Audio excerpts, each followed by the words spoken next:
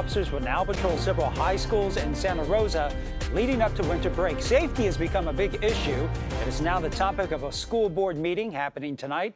Shawn Chitnis is at Montgomery High School, where a student was stabbed earlier this year. Some parents here at Montgomery High School are relieved that school resource officers are back in the district. They tell us that they are also glad that the school board will be taking up the issue tonight at their meeting. The superintendent decided to bring back school resource officers because of increased violence in the district. The number of incidents have spiked over the past several weeks. That includes a student at Santa Rosa High School stabbed by a classmate and a student here at Montgomery High arrested for bringing a knife to campus. All of that in addition to the death of a student who was stabbed after he was accused of attacking another student inside a classroom back in March.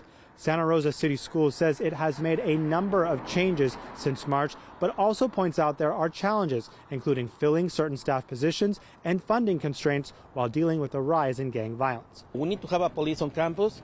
I say, like many schools in Oakland and other places, they put, the little door when it says like the detector or something like that.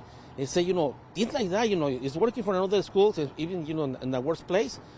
It has to be working. Little by little, we need to make the change. The School Resource Officer, or SRO, program was in place from 1997 to 2020. For now, the SROs will be at all of the high schools and some middle schools until winter break.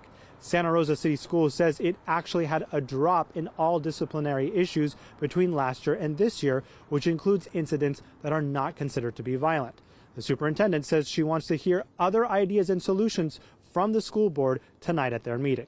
But not everyone is in favor of this move. Those that oppose the return of SROs will be wearing black tonight at the school board meeting. And a judge dismissed a manslaughter charge last month against the student accused of the fatal stabbing in March.